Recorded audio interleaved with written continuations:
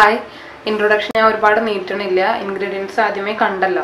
അപ്പോൾ നമുക്കിപ്പോൾ ചേനാച്ചാർ എങ്ങനെ ഉണ്ടാക്കാൻ നോക്കാം. ചേനാച്ചാർ ഉണ്ടാക്കാൻ വേണ്ടിയിട്ട് ഞാൻ ഇതേപോലെ നീളത്തിൽ ഒരുപാട് തിന്നായിട്ടല്ല, ഏകദേശം ഈ ഒരു വീതിയിൽ ഒരു തിക്നെസ്സിലാണ് ചേന കട്ട് ചെയ്തിട്ടുള്ളത്.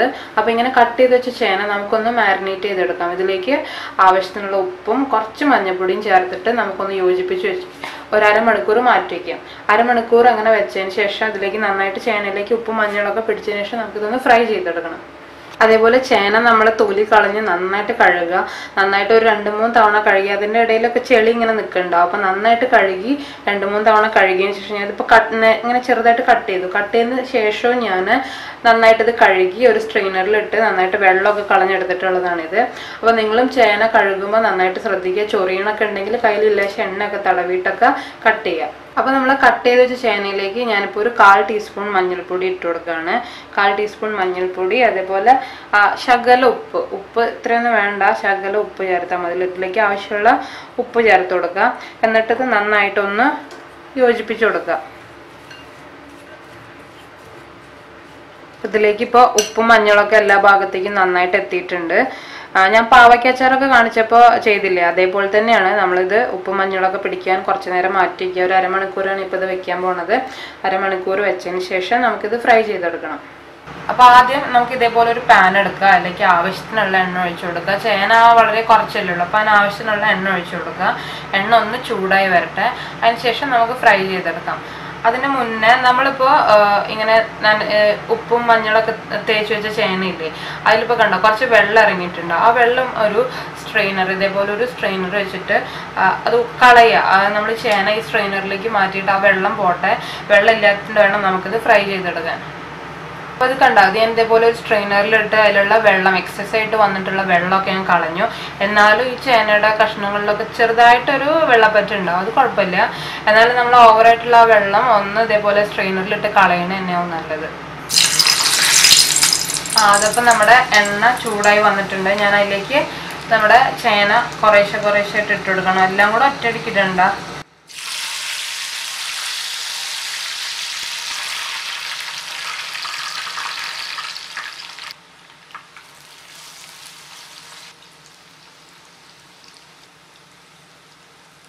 ഇനിയിപ്പോൾ ഇത് നല്ലൊരു ബ്രൗൺ കളർ ആവുന്ന വരെ നന്നായിട്ടൊന്ന് ഫ്രൈ ചെയ്തെടുക്കാം. ഞാൻ ഈ ചേന അച്ചാറിൻ്റെ ഒരു കാര്യം എൻ്റെ ഒരു ഫ്രണ്ട് പറഞ്ഞിട്ടാണ് ഇതേപോലെ ചേന കൊണ്ട് അച്ചാർ ഉണ്ടാക്കാമെന്ന് അറിഞ്ഞത്. പുള്ളിക്കാരി ഇത് പറയാൻ കാരണം പുള്ളിക്കാരിക്ക് ചേന അച്ചാർ കഴിച്ചിട്ട് ചെറുതായിട്ട് ഒരു അലർജി പോലെ വന്നു. അപ്പോൾ ആ കാര്യം ഷെയർ ചെയ്തതാണ്. അപ്പോൾ അതിൻ്റെ ഇടയിലാണ് ഈ ചേന അച്ചാറിൻ്റെ കാര്യം നോട്ട് ചെയ്തത്. അപ്പം ഞാനങ്ങനെ ചേന അച്ചാറിൻ്റെ കാര്യം കേട്ടതിന് ശേഷം ഒരു തവണ ഉണ്ടാക്കി നോക്കി, കുഴപ്പമില്ല, നന്നായിട്ടുണ്ട്. അപ്പോൾ അങ്ങനെ ഞാൻ ഈ റെസിപ്പി നിങ്ങൾക്കും കൂടെ ഷെയർ ചെയ്യാമെന്ന് കരുതി. അപ്പോൾ അലർജി ഉള്ളവരൊന്നും അതിന് മെനക്കെടരുത്. അതുണ്ടാക്കി അച്ചാറുണ്ടാക്കി കഴിച്ചാൽ എങ്ങനെ ഉണ്ടാവും, കുഴപ്പമുണ്ടാവില്ല കരുതിയിട്ട് നിങ്ങൾ മെനക്കെടൊന്നും വേണ്ട. മിക്കവാറും പണി കിട്ടും.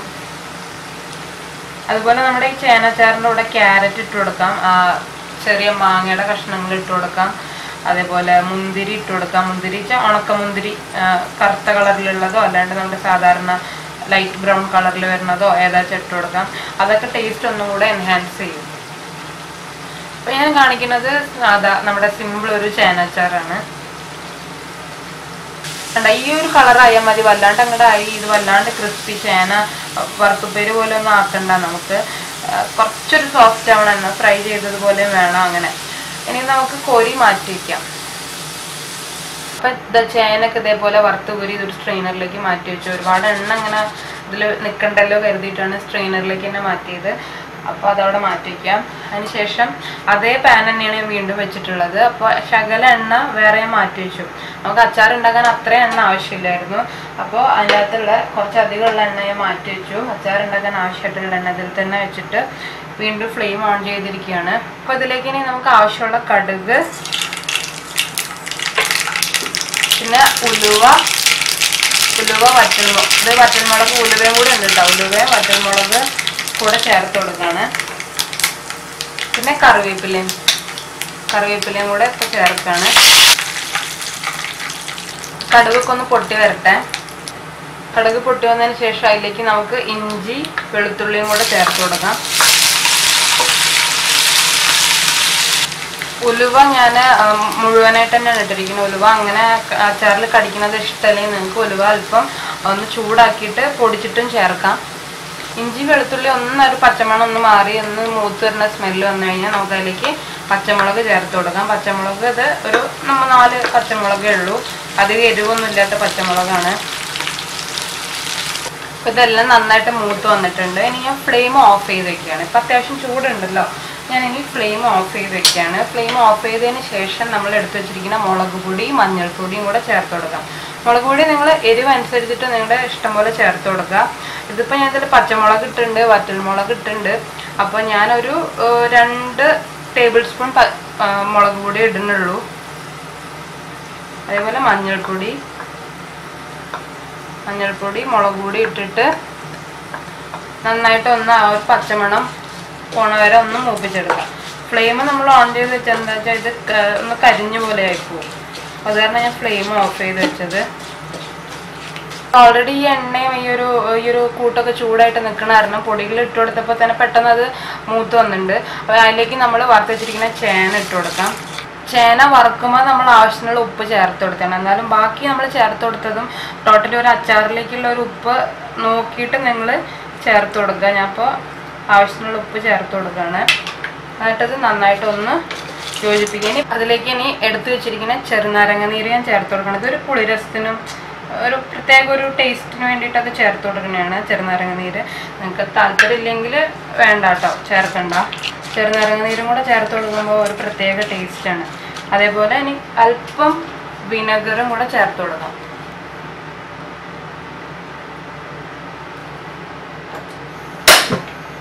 ഇതിൽ ഞാൻ കായം ചേർക്കാൻ വിട്ടുപോയി. അപ്പോൾ ഇതപ്പോൾ നടുക്ക് ചെറുതായിട്ട് ഇങ്ങനെ ഒരു സ്പേസ് ഉണ്ടാക്കിയിട്ട് ആവശ്യമുള്ള കായം ഇട്ട് കൊടുത്തു. ഫ്ലെയിം ഓൺ ചെയ്തിട്ടുണ്ട് കേട്ടോ.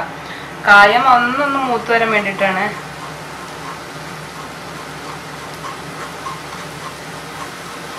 അപ്പോൾ കായം ഒന്ന് മൂത്ത് അപ്പോൾ ഇതിനോട് ഞാൻ യോജിപ്പിച്ച് കൊടുക്കുകയാണ്.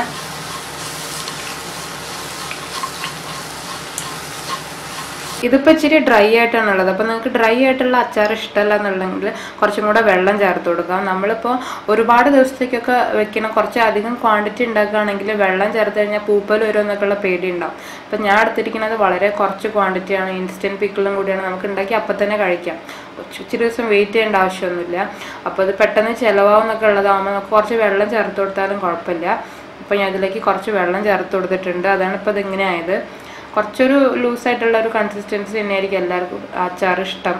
അപ്പോൾ നിങ്ങൾക്ക് കുറച്ച് വെള്ളം ചേർത്ത് കൊടുക്കാം. പിന്നെ പുളി നോക്കിയിട്ട് ആവശ്യമുണ്ടെന്നുണ്ടെങ്കിൽ കുറച്ചും കൂടെ ചെറുനാരങ്ങ നീര് ചേർത്ത് കൊടുക്കാം, അല്ലെങ്കിൽ വിനെഗർ ചേർത്ത് കൊടുക്കാം. അപ്പോൾ അതൊക്കെ നിങ്ങൾ ഇഷ്ടം പോലെ ചേർത്ത് കൊടുത്തോളാം. അപ്പോൾ ഇത്രയേ ഉള്ളൂ ചേനാച്ചാറിൻ്റെ പരിപാടി. സിമ്പിളാണ്, പക്ഷെ അടിപൊളി ടേസ്റ്റാണ് കേട്ടോ. നിങ്ങൾ എന്തായാലും ഉണ്ടാക്കി നോക്കുക. ചേനാച്ചാർ ഉണ്ടാക്കുന്നത് നിങ്ങൾ കണ്ടില്ലേ, വളരെ സിമ്പിളായിട്ട് നമുക്ക് പെട്ടെന്ന് ചെയ്തെടുക്കാൻ പറ്റും. ഒരുപാട് ഇൻഗ്രീഡിയൻസിൻ്റെ ആവശ്യമൊന്നുമില്ല. ചേനയാണെങ്കിൽ ഒരുപാട് ഗുണങ്ങളുള്ളതും കൂടിയാണ്, അത് പ്രത്യേകം പറയേണ്ട ആവശ്യമില്ല. അപ്പോൾ നിങ്ങൾ ചേനാച്ചാർ വീട്ടിൽ ഉണ്ടാക്കി നോക്കുക. അപ്പോൾ ഒരു വെറൈറ്റി അച്ചാറും കൂടെ കിട്ടിയില്ലേ. അപ്പോൾ നിങ്ങൾ ചേനാച്ചാർ വീട്ടിൽ ഉണ്ടാക്കി നോക്കുക, എന്തായാലും ഇഷ്ടമാവും. അപ്പോൾ നിങ്ങളിത് ഉണ്ടാക്കി നോക്കി അഭിപ്രായം അറിയിക്കുക. അപ്പോൾ ഇതിന് മുന്നേ കാണിച്ച അച്ചാർ പാവയ്ക്ക അച്ചാറായിരുന്നു. അത് കാണാത്തവരുണ്ടെങ്കിൽ അതും കൂടെ കണ്ടു നോക്കുക. തുടർന്നുള്ള വീഡിയോസും കാണുക. അപ്പോൾ നോട്ടിഫിക്കേഷൻസ് കിട്ടാൻ വേണ്ടിയിട്ട് നിങ്ങൾ സബ്സ്ക്രൈബ് ചെയ്തിട്ട് ആ ബെൽ ബട്ടൺ കൂടെ പ്രസ് ചെയ്തോളൂ. അപ്പോൾ ശരി, നമുക്ക് എന്തെങ്കിലും വെറൈറ്റി റെസിപ്പീസായിട്ട് വീണ്ടും കാണാം. താങ്ക്